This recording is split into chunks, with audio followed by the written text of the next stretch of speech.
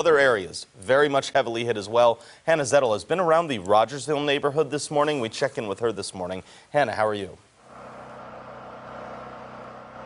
Joe, good morning. You can see here that this garage next to me in Rogersville is a total loss. You can see the planks scattered about. The entire side of this garage has moved back.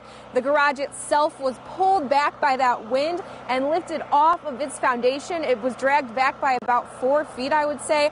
A tree was uprooted at this home and crashed into the roof of this home as well. The car is a total loss. There's a lawnmower in here, a lot of equipment that has been affected by the tumbling of this garage. Plenty of scattered about.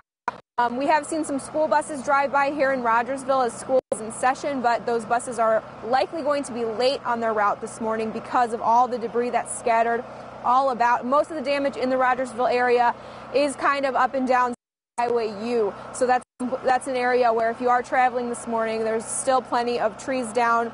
Your commute might take a little bit longer this morning.